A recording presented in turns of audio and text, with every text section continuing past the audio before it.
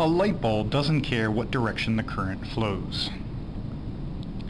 Here's a battery and an incandescent light bulb, and it works fine either way I have the battery.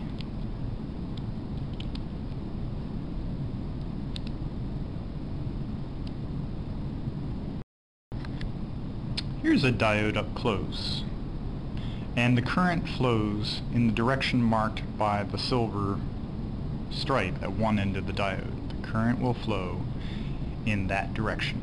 So if I hook up positive on the left, negative on the right, current will flow. But if I hook positive on this side and negative on this side, try to drive the current that way, it will block the current.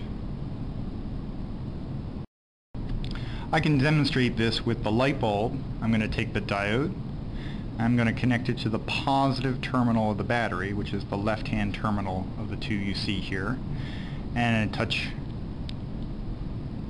that. The light bulb lights just fine. If instead I reverse it,